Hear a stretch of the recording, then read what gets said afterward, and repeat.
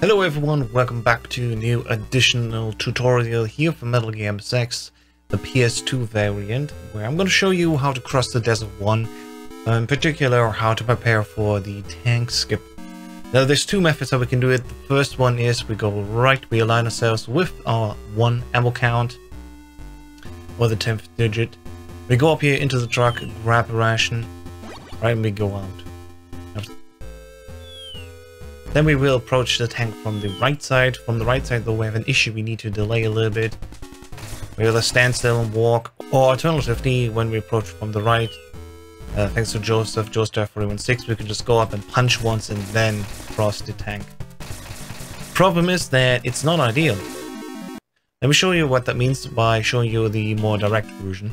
This is when you don't need a ration, you just walk up, avoid the mines on the floor, and you approach the tank from the left. From the left, we don't need to delay. We can just walk immediately in front of his right thread and keep on walking up. And if you compare it side by side, you can see that you will actually get hit by the tank immediately as if you would touch it. So basically on the same frame or one frame before. And that makes it so that our iframes that we have will actually carry us throughout the entire tank just by approaching from the left and walking up.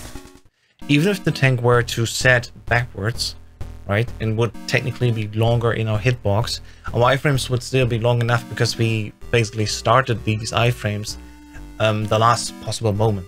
Now if you do this from the right, that is usually because we want a ration.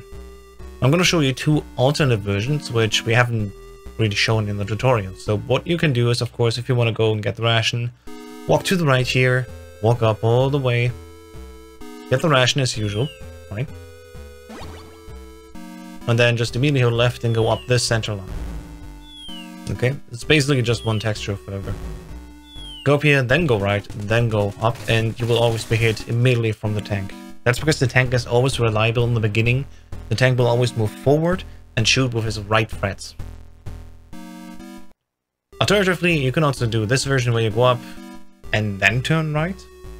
There's really no benefit for you, it's basically the same distance traveled. You go in, you take the ration, and then you return back to that line that I showed you before. Doesn't really matter too much. If you grab the ration either way, you will lose some time, but it's probably still worth it.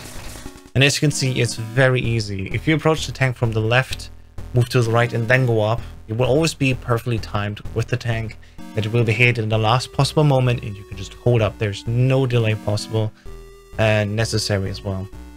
Versus when you are coming from the right side, you always have to delay just a little bit so you can get the iframes first and then walk through the tank. From the left approach, you will always be shot, you will always be safe. That's why in later versions, when you just use that left side Desert 1, it is way easier and you can basically not mess it up. The risk is, of course, that the tank could technically shoot you and you would have less health at the beginning of building 2. But other than that, it's fairly easy. Just keep on walking. As you can see here, I did not delay at all. I did not stop pushing up on the D-pad on my gamepad.